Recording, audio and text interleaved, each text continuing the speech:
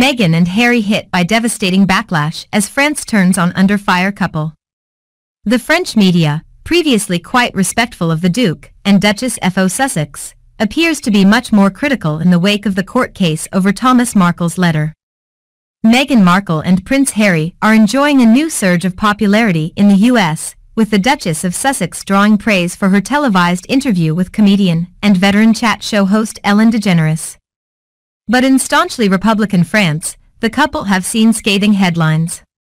Paris Match, considered to be one of France's most successful and influential magazines, weighed in on the controversy of the Duchess's recent court case with the Mail on Sunday.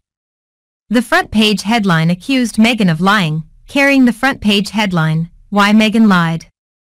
Inside the magazine, another headline on the story reads "The Mask Slips." Peter Allen, a Paris-based British journalist, wrote the magazine's criticism of the couple is particularly significant because the French media has been quite respectful towards them in the past. He added that these headlines would be devastating for Project Sussex. The Duchess of Sussex was forced to apologize in court over claims about Omid Scobie and Caroline Durand's unofficial biography of the couple, Finding Freedom. Meghan and Harry had distanced themselves from the book, which made several unflattering claims about the royal family, including claims about a royal rift over a tiara and an anecdote about Princess Michael of Kent's racist brooch. Former press secretary Jason Knopf told a court Meghan had not only known about his meeting with the authors of the biography, but had even sent him briefing notes. He said that the royal couple authorized specific cooperation in writing in December 2018.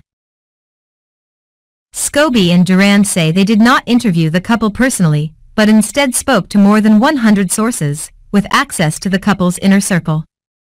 However, tucked away in an author's note at the back of the book is the revelation that the couple had been approached where appropriate. The note reads, "We have spoken to close friends of Harry and Meghan, royal aides and palace staff, past and present, the charities and organizations they have built long-lasting relationships with and, when appropriate, the couple themselves."